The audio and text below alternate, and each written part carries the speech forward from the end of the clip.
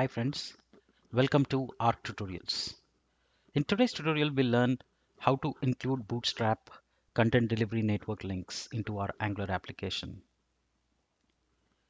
So to include, we need to use Bootstrap in our application, we need to include the required styles and the script files in our index.html file in the project top repo. This question has been asked by our reader, Kalavakuri. So I'm here to help you. Like I said, you can ask me your doubts, queries, and I'll be happy to help you. So this is in response to the question that was asked that how can we use CDN, Bootstrap CDN links in our application? So let's get started with practical. So I'm going to fire up the application, and you can see here I've just created our previous project and I'm just doing ng-serve.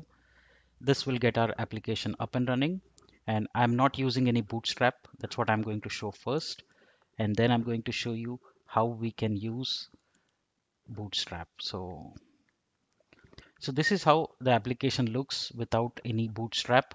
So if you see here, this is a button which does not have Bootstrap applied yet. So we are going to learn how to apply that now. So the application is compiled successfully. So let's navigate to the Bootstrap CDN page, and you can see here these are the Bootstrap CDN required links. So let's copy the Bootstrap CSS first and navigate to our index.html in the project.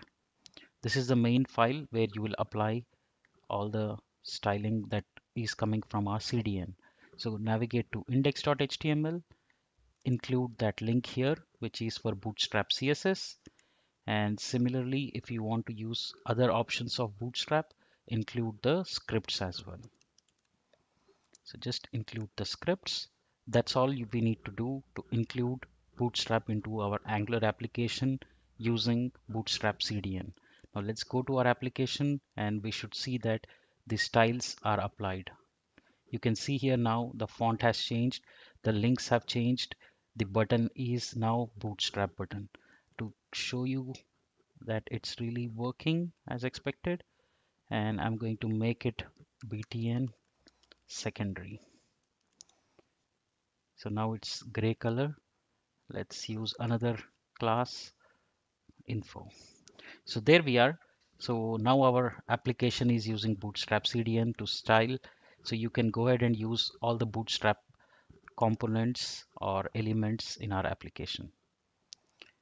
This was how to include Bootstrap CDN. My request is please subscribe to my channel to keep supporting me. Also, if you have any questions, any doubts, feel free to ask me in comments. I'll be happy to provide you the solutions. Thank you so much for joining. See you in the next episode.